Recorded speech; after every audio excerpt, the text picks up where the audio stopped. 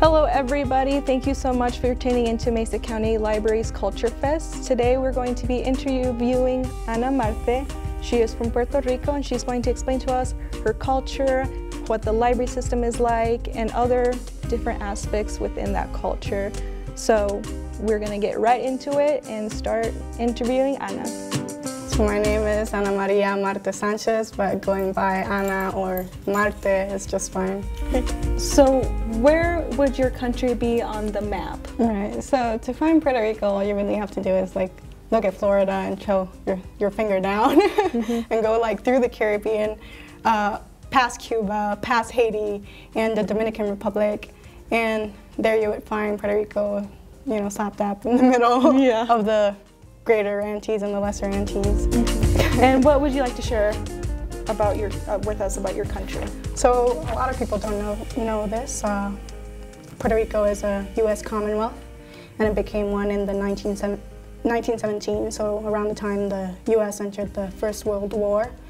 And Commonwealth is really just a fancy way of saying that Puerto Rico is a non-incorporated territory of the United States. It means that we're American citizens. We get to move around the states normally, but we don't really get to vote when we're residing in the island. Yeah, and I mean, I'm sure that's interesting because like everything around here in the United States affects you guys. So exactly. So the policies technically do affect us over there, but we can't really. We do have a chair in Congress, but you know, it's a very small voice, I guess, when you think about it. Yeah, yeah, I'm sure. And yeah, so Spanish is still our main language, despite of our 100-year relationship with the U.S. And we're technically the main exporters of reggaeton, which is a Latin music that's a mixture of hip hop and reggae. And so it was it was born actually thanks to this relationship we have with the U.S.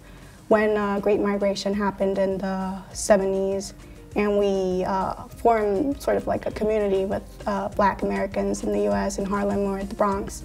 And so that led to reggaeton becoming a thing, and then them bringing it back to the island and it just becoming a thing. Yeah, and it like blew up in like the 2000s, right? Especially in the 2000s after Gasolina came out. Oh yeah, Gasolina is like one of the most iconic reggaeton songs, I feel like, because like it's addicting. It is, like you get to dance in. Do you have a favorite story, song, food, place, or something you feel special to share with us? I'm sure you brought these amazing props, so go ahead and just kind of talk to us about like what we have going on here. What we have going on here, okay. Yeah. So this book right here is really based on the Taino story about how sort of the world came to be and how Puerto Rico came to be, and yeah, that's what it's about. Yeah, I mean the illustrations here are just beautiful, like the whales and then the Iceland. This is supposed to be Puerto Rico if you look at it. Yeah, it all, like if you look at the book, it all came from a little pumpkin. A little pumpkin? Yeah, a little pumpkin that broke. And it sort of led to the sea coming out. Oh my gosh, this pumpkin was just like Pandora's box. Literally, and it led to all the fishies coming out. Oh wow. You know, I don't know. Wow, this must have been a huge pumpkin. Yeah, apparently, and it just led to Borican being born, which is like the Taino name for Puerto Rico, because Puerto Rico is really just a colonial name that was given to us by Spain, obviously. Rich poor, it literally translates to that. Yeah. And so this book is really just about Afro-Latino, especially Afro-Puerto Rican poets. And they talk about Puerto Rican issues, the conflict of identity, essentially identity politics. So let's see, being conflicted about your African roots, and also being conflicted if you were born and raised in the U.S., like a Puerto Rican born and raised in the U.S., that conflict you have with whether you're American or whether you're Puerto Rican or where you stand in this sort of world. Yeah, it's like how do I identify identify myself as? And Wow. Yeah, which is obviously I mean, a very scholars sort of debate about what it means to be Puerto Rican, and they sort of address that as well. Yeah, I mean, reading this book, I'm sure it gives you like a different perspective that like you would have not really had. Like, so, oh, that's pretty cool. And then what about so these are called pleneras, and they're usually played around Christmas times when you do a parranda or the like, where it's like you go to someone's house and suddenly like do an asalto or something. You know, asalto typically stands for like an assault or something. But it's like, you go to their house and you start playing music, and it's like a musical assault, basically. Musical assault, you start playing music and you go into their house and start eating food. Oh my gosh, that sounds like fun. Is this is like a called a parranda? Yeah, like parranda, and they're called pleneras because the type of music that's usually played on them is called plena as well. Wow, that's pretty fun. Yeah, and it's obviously got African roots. Yeah, that's pretty cool. What in Mesa County feels like home? So, aside from the obvious, my family, the library sort of feels like home to me.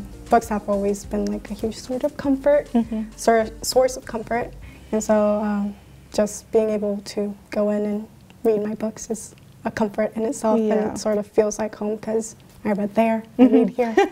So it's just like you're reading everywhere. Yeah.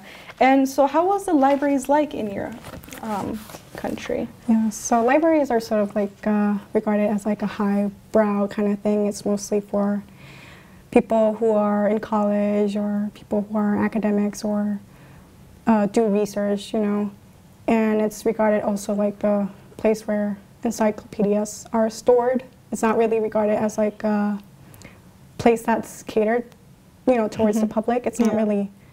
It's like you're not going to find like a fiction book or like not necessarily. I mean, there probably is like a small section, but no one thinks about it. For example, if I told someone from back home, oh, I work at a library or I go to the library, they would be like, who even goes to the library?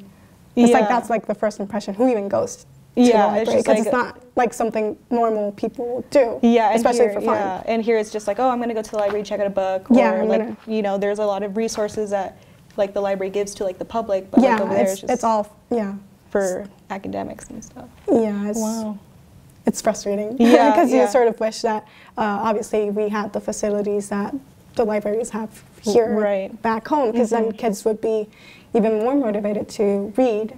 And that's obviously, you know, a huge benefit to society in general. Yeah, I mean, and especially with all like, you know, the natural occurrences that are happening and like how people becoming more educated about the circumstances that you live in is ideal. You're right. Yeah, and also about what goes on in the world.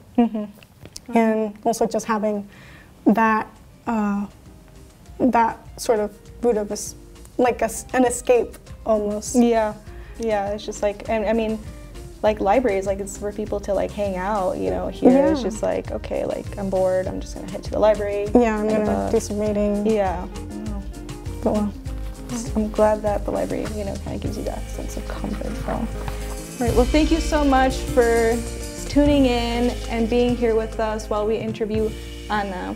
It's great to see a different perspective and learn different cultures within the Mesa County. You know, we do have diversity here, and so just talking to someone from a different country and kind of experiencing, you know, and sharing her thoughts about living in Mesa County and just explaining to us how Puerto Rico lifestyle is great. So thank you guys so much for being here.